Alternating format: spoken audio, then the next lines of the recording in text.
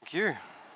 So, GraphQL, you might have heard of it by now, and if you have, you've probably heard things like how it's great for performance, great with backwards compatibility, great for the developer experience, and even great for those hard-to-get-out stains. Probably. There's seemingly nothing GraphQL can't do, but have you ever wondered how? How is it GraphQL can have these supposed superpowers? And I think the key to this lay in its basic building blocks. So in this talk, we'll start off with taking a look at the schema definition language, or SDL, and resolvers to better understand how they work together to execute a query. Then I'll show some ways to use these features to graph all the things before finally entering the don't try this at home portion of the talk. But first, g'day, how's it going? I'm Michael. I'm a senior engineer at Redbubble on the platforms team, where we work on building tooling, services, and platforms to enable everyone at Redbubble. So karaoke enthusiast and the maintainer of libsass and nodesass. You can find me later and ask about your npm install issues. So let's jump right into it. The schema is the skeleton of GraphQL. It's what gives it its shape. Everything else builds on top of or happens as a result of the schema. In GraphQL, schemas are defined using the schema definition language. Here we have an example schema. As you can see, we're using the keyword type to define a new type we've called conference. Our conference type has a name field, which we've set as a string. String is one of the built-in scalar types in GraphQL. There are other things like ints, floats, and booleans, and all the usual suspects. Next up, we have a speakers field, which has an array of speaker type. The speaker type is not one of the built-in types, so we define it ourselves. Here we say our speaker has a name and a favorite emoji. This just gives me license for using emojis throughout the talk. Next, notice we have some fields have exclamation marks and others do not. The absence of an exclamation mark just means this field can be omitted and is still valid. Also note there are IDs. They're just for convenience when querying and mutating data. Speaking of querying and mutating data, we have the query and mutation types. These are special types called root types. There are others too, but we're not going to talk about them today. On our query type, we have a conference field that returns any conferences we know about. We also have a speakers field that has a required emoji argument and returns some speakers. We have a mutation type. It has a speak field. It takes a speaker ID and a conference ID. Something to note, it's just common to refer to fields on speakers and on query mutation types simply as queries and mutations. You'll also notice the return type of our mutation looks just like the return type of a query field. A field on a mutation could just return things like booleans, but these richer types are part of the expressiveness of GraphQL. There's some detail to how these are defined that we won't go into today. But the important thing to take away from this is the fields in the query type typically ask for information, whereas fields in mutation type typically change things. And lastly, the resulting data from mutation can be expected to have the changes already applied. If schemas are the skeleton of GraphQL, resolvers are their beating heart. They bring life to GraphQL. With all the amazing things GraphQL can do, you'd think they'd be pretty complicated. But actually, it's the simplicity of resolvers that is the key to their flexibility. Resolver is just a function. It takes a couple arguments. We're only going to talk about these three today, but there are others. And you can define a resolver for any or all fields on your schema.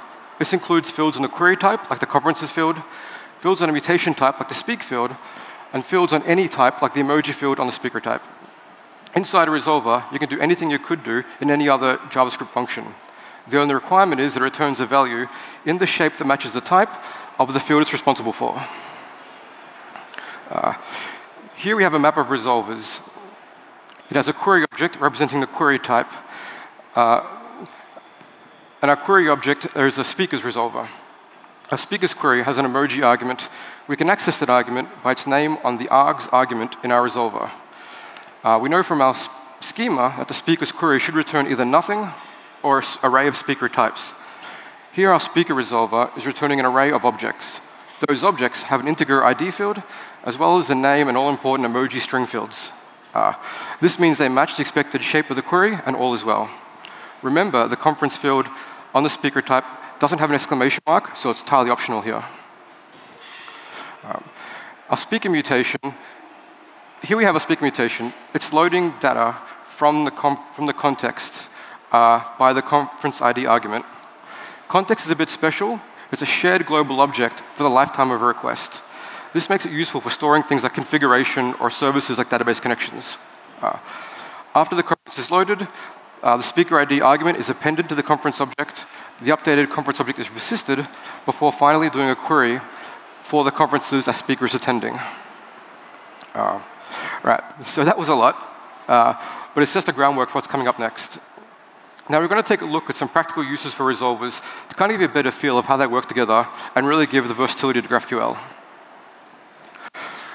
The simplest resolver is one that returns an object. Earlier we saw this resolver, and I said it was all good because it returned an array of objects that matched the shape of the speaker type.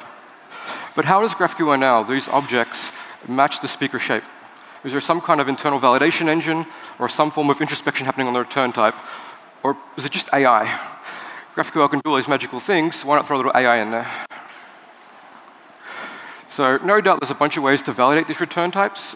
And if you're anything like me, you've been sitting there starting to think about how you would have done it yourself. But I've actually already shown you how it happens. Every field on GraphQL gets a default resolver. The default resolver is straightforward. For any field, it takes the object, the parent object, and tries to either access a field as a function call or an object property on the parent. Importantly, this happens recursively. So if a field returns a type, the field's return type is a custom type, then all the fields on that type have their resolvers called. This is what happens in our case. The schema for our speakers query defines a return type to either null or an array of speaker type. Internally, GraphQL takes the return value. If it's null, it's returned. Otherwise, if it's an array, the value is iterated over, and a default resolver is called for each speaker field. The parent argument for the resolver is the object at the current loop of the array. If a resolver for a field returns the wrong type, GraphQL throws an error. Also, if the return type for the initial speaker's query isn't null or an array, we also get an error. The default resolver is one of the great examples of how schemas and resolvers used as building blocks solve tricky problems like validation. So a common use case for GraphQL is putting it in front of existing APIs. This is really its bread and butter, what gave it momentum to start off with. But even here, there are some interesting possibilities. Here we've updated our speaker query to make a HTTP request instead of returning a hard-coded array. In the underlying API, your GraphQL schema could have different types than our schema type. In this case, you would just iterate over the JSON and transform it to the type you expect. Once again, we've added the conference resolver to the speaker type. There's a couple of really interesting things happening here. Firstly, we're using both jQuery and fetch. Because why wouldn't you? We have the entire power of JavaScript and NPM at our disposal in these resolvers. We might as well use it all. Secondly, after the speaker query has made the request to speakers API, we're iterating over the array of speakers, like I said earlier. And for each of those speakers, the conference resolver is then called from an entirely different API. Here, GraphQL is essentially aggregating across multiple APIs in order to resolve a single query. The remaining speaker fields are then resolved using the default resolver. Remember, we can have resolvers on any or all fields. If you wanted to, you could resolve each field by its own API, and users of GraphQL wouldn't be any the wiser. I'm not saying you should do this, but you could if you wanted to. GraphQL got a lot of attention early on because of how well it worked as a facade on top of these fragmented APIs. APIs which often had incompatible methods of authentication, different transport types or content types. Using GraphQL, we could expose a single interface over years of accumulated JSON, XML, REST, SOAP, you have it, APIs, without ever having to rewrite any of them. It wasn't long before people started extending these ideas, sometimes cutting out the APIs altogether and going straight to the database. Some truly innovative people have gone as far as defining the schemas themselves in the schema different language. Here, we're resolving a speaker query by making a database query. Given what we've this should feel like pretty standard stuff now. We're pulling the database connection off the shared context object. We set this up earlier. Because you have the full power of JavaScript at your disposal here, you can do all the things you would do in a traditional ORM. And things like switching between reader instances or writer instances, or whatever the requirements of that field may be. And if you can use a database, there's no reason you can't use any other kind of data store. Here we're mixing and matching between relational databases, Elasticsearch clusters, and Redis clusters at the field resolver level. Being able to make these operational choices at individual field levels enables us to pick best fit solutions for the requirements of an individual field, and changes requirements over time as our systems change. By no means saying this is unique to GraphQL, simply aiming to illustrate the ease at which these capabilities are achieved with interplay between schemas and resolvers in GraphQL. And this is actually my favorite use case. I said earlier that the platform's team Redbubble, we focus on enabling everyone, not just engineers. And one of the ways we do this is by letting people bring their own tools and adapting our systems to work with them. Enter spreadsheets. Who doesn't love a good spreadsheet? I know I do, our PMs do, our copywriters do, our data scientists do, and the list really just goes on.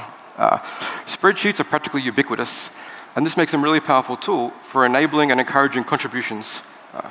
Spreadsheets are also fantastic for GraphQL because they're already structured. They come with their own schemas in the form of columns and rows. Here, our speakers query is loading the speaker spreadsheet from disk, parsing the CSV into JavaScript, and then filtering the speakers in the spreadsheet to just those matching the query, the emoji we passed in as a query argument. Now, anyone in our organization can drag and drop a new spreadsheet on the GitHub UI.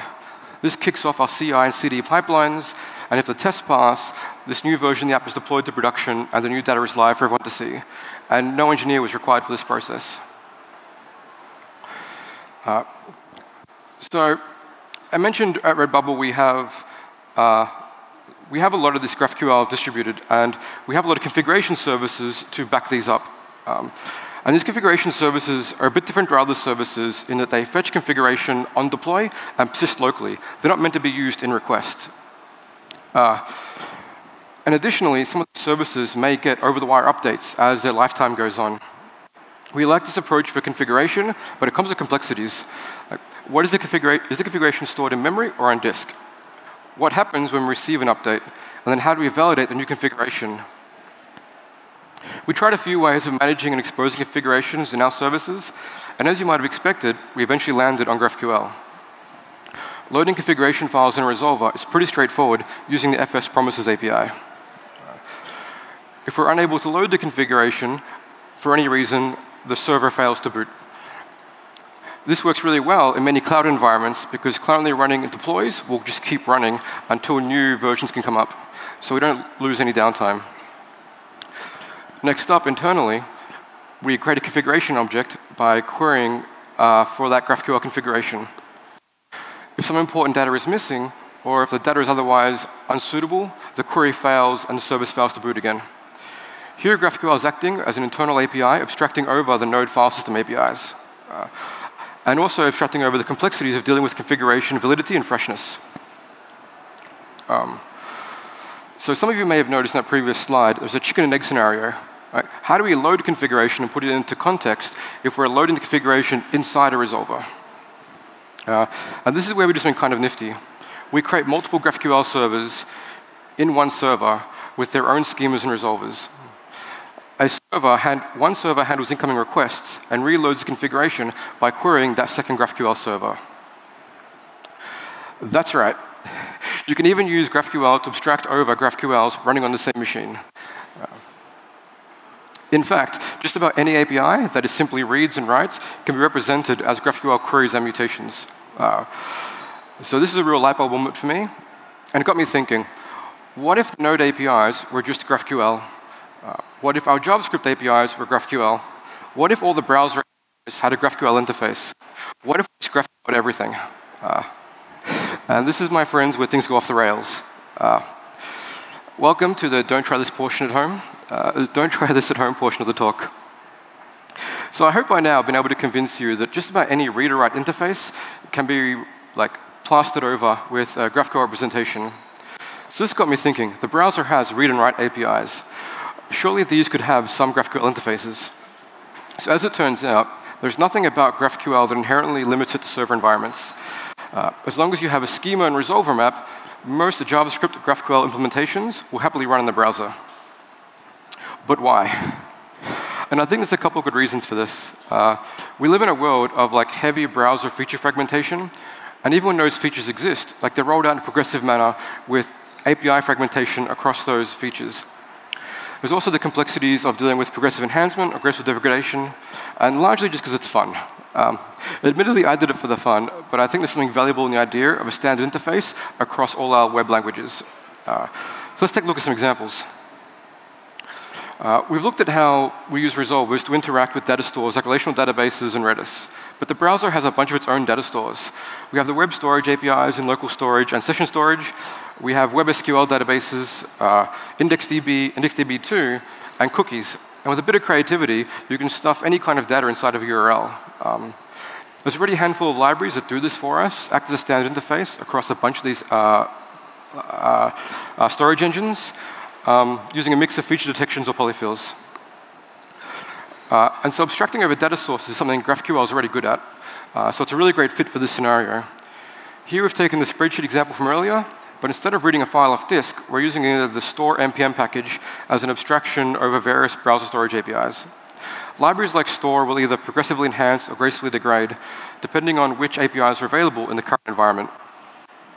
More importantly, the user of APIs don't need to juggle all the different APIs themselves, nor do they learn a whole new third-party API. They're just looking at the schema for the types required and executing queries and mutations as they already know how to on the server. Just like on the server, the browser is equally capable of making network requests to APIs. And just like on the server, we can call the networking APIs within the resolvers. Just like with data stores, we can gracefully degrade depending on what's available in the current operating environment. And that, my friends, is running GraphQL in the browser. I think that's pretty cool. So I thought I'd just end it here. Like, in many ways, browser JS isn't that much different from the server-side JS. So it isn't surprising we're able to use GraphQL as an abstraction layer over some finicky APIs. But there are some things unique to the browser. Does GraphQL still hold up in this new world? For example, our good old buddy, the DOM. Now, DOM abstraction libraries aren't anything new.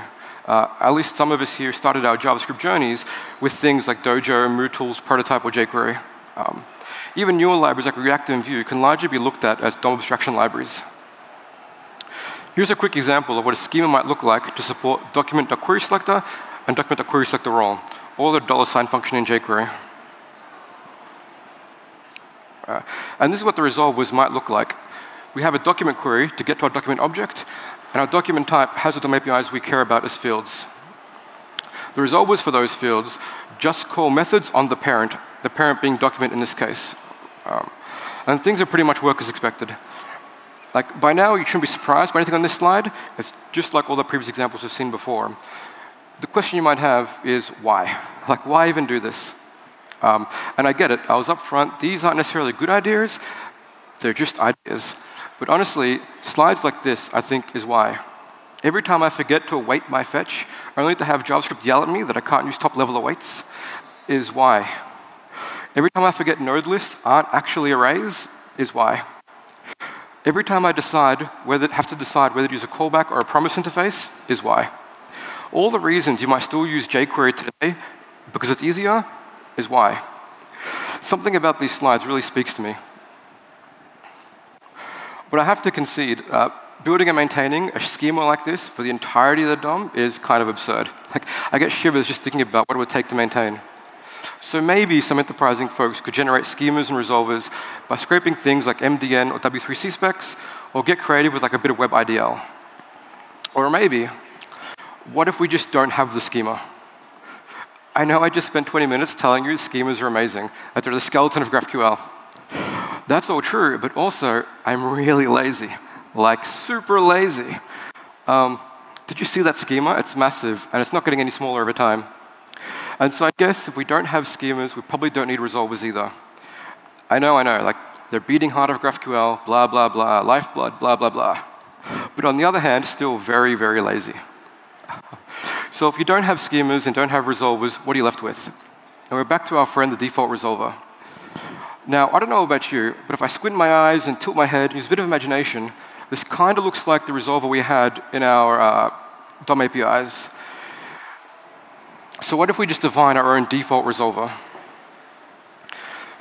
a single resolver that was general enough to handle any field for any DOM API. If it follows a general pattern of fields being properties or functions on their parents, then we don't really need the schema. Like, the DOM is the schema.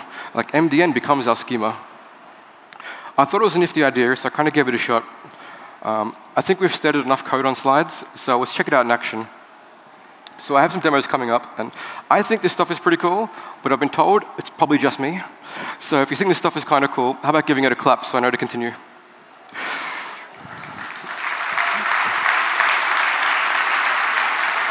All right. So in the interest of time, I have demos prepared earlier. So as I mentioned, we could abstract over things like network requests.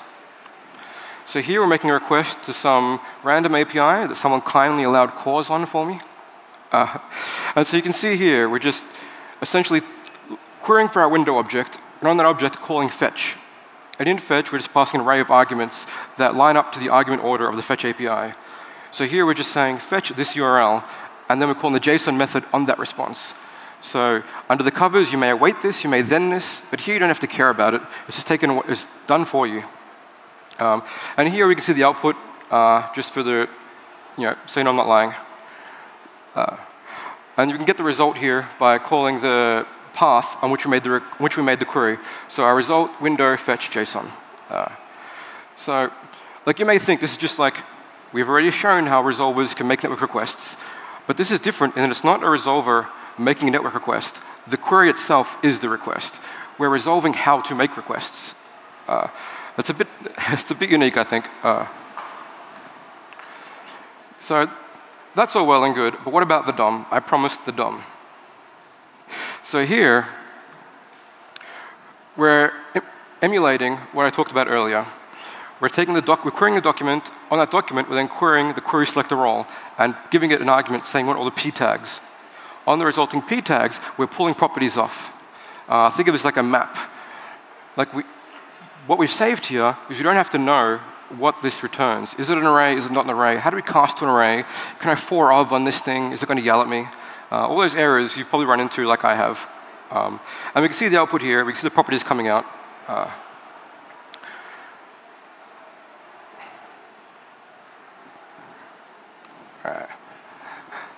If that's not going to impress you, let's try this one out. So here, we're doing the same thing, except we're using GraphQL aliases. So we're essentially saying, a little bit different here, we're passing a document in, we're saying this is the root, purely for the sake of indentation and readability, but also to show that we can actually operate on the result of something else.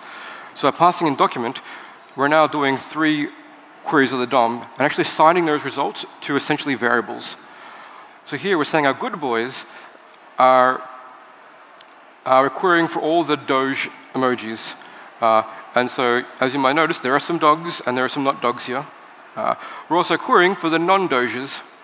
And then finally, for the yummy Doge. And we can see our output here. These just show the results of the variables. But to really bring this home, we can actually pass this variable back into another query as the context. And here, we're essentially doing a mutation. We're calling set attribute on our first goodest boy. And we're giving it a style and increasing the font size. And if we scroll up, oh, I changed the name.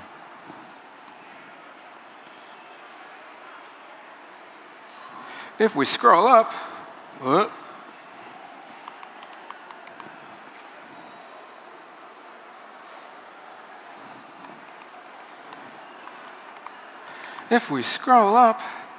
hey, giant hot dog.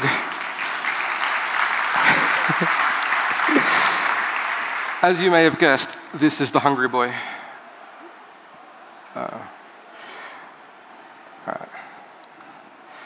All right, so we can query the DOM, we can mutate the DOM. What else can we do? We can also do animations on the DOM using the Web Animation API. So here, we're getting our hungry boy once again. And then we're using the Web Animation API by calling animate on the resulting thing and giving it the object of the Web Animation UI expects. So here, we're spinning it and scaling it up and down. And we can change any of these, like this is all live. I'm not lying to you. This is like, so here all we had to do is look at MDN, find the API, and it's the same query interface. We didn't care what it returned or how it worked.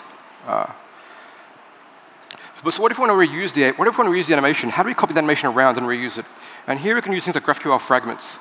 Here we're querying two different DOM nodes in our yummy boy and our non-dogs. And we're giving two different animations. We're giving a spin animation and a bounce animation. And these are just defined down here as fragments on the element type.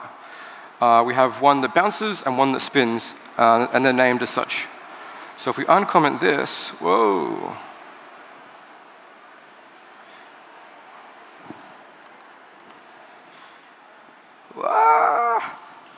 Animations as variables. That's the best I got, I'm sorry.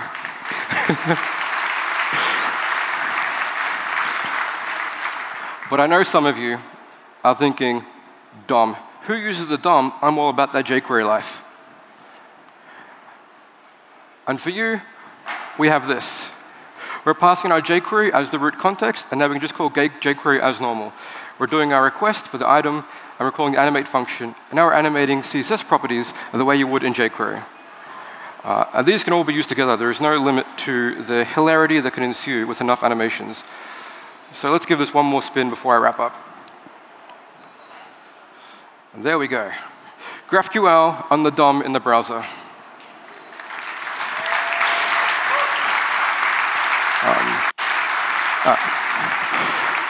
So in closing, I started by saying GraphQL superpower is how it took a couple of really simple ideas and schemas and resolvers and shaped everything else to look like a schema and a resolver. This resolvers all the way down design, I think, is pretty fantastic. It makes GraphQL infinitely versatile. So maybe with a little creativity, we can GraphQL all the things and move towards a universal query language for the web. Thank you.